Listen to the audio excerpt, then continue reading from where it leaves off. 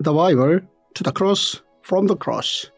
Every Bible story has three components. First, God's law. Second, God's compassion. Third, God's miracle. Opening your Bible opens miracles. The Bible as one story is wholly enough in our lives. Day 110, 2Samuel 21-22. A soldier makes a soldier. By accepting the request of the people of Gibeon, David tried to settle the past and praised God whilst reflecting on his past life. First point, the 3 years of famine during David's monarchy was because Saul failed to keep the covenant that was made during the days of Gibeon. During the reign of David, there was a famine for 3 successive years. So David sought the face of the Lord. This story has its roots in the times of Joshua. When Joshua was conquering land, there was an instant when the people of Gibeon tried to fool Joshua in order to establish peace with Israel. And then after that, Saul killed the people, thereby going against the promise. And so God said, "It is on account of Saul and his blood-stained house. It is because he put the Gibeonites to death." God so brought famine on the land to make Israel realize this. This famine lasted for 3 years.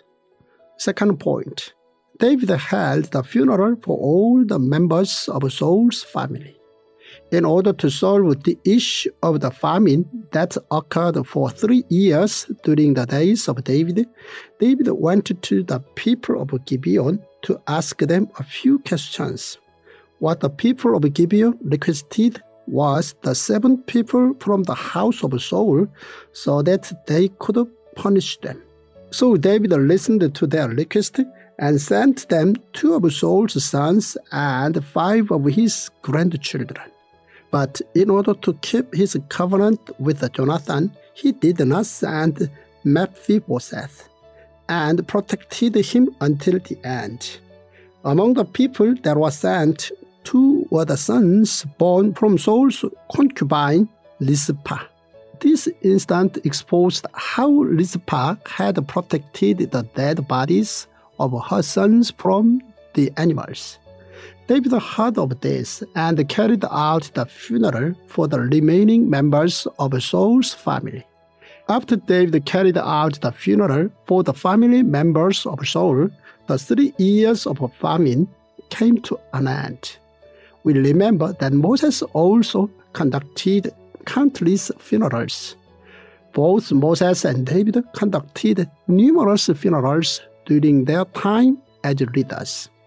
Third point, the matter of who fights in war is a secondary matter. Back when David was a teenager, he had already fought with bears, lions, and even Goliath. Afterwards, David spent many of his days fighting more battles. He was always a courageous warrior. God had given David the ability to fight with Goliath, and later on, God gave abilities to Israel to win battles. As such, who fights is a secondary matter. Battles belong to God. We come across those who fought for David. There was Abishai who killed the giant Gibeon to save David. The next was Sibbecai, who also killed a giant. The third was Elhanan, who killed the brother of Goliath. The fourth was Jonathan, who also killed those who cursed Israel.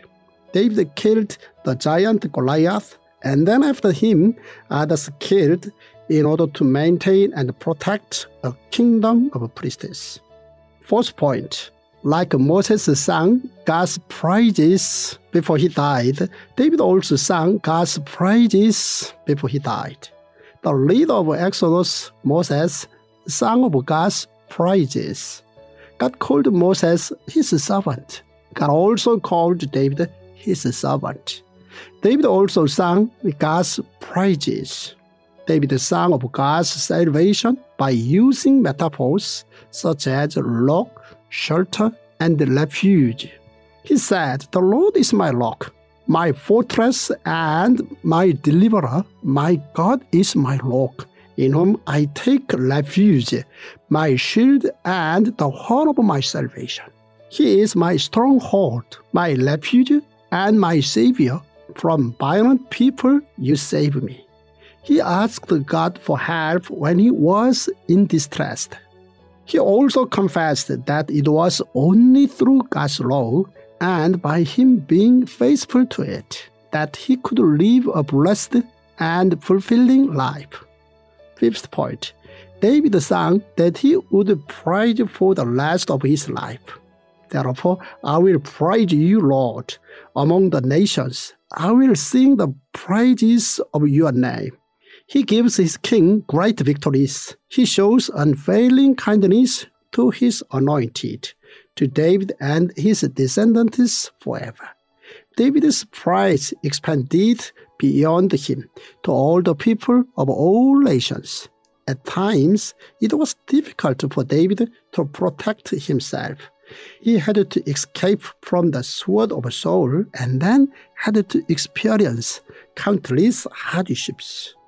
But David always had a vision of praising God. This Tongdok app is amazing. When I first met Dr. Zoh, we were speaking together at a conference. And when I saw the Tong Bible and the way he had placed this one story together, the Bible, one story, I ordered cases of this Bible. Now to see this app, the Tongdok app, ready for you to use in your daily Bible's reading, this is amazing because so many people tell me I don't understand the Bible. And he has placed it in an order so that it is one story.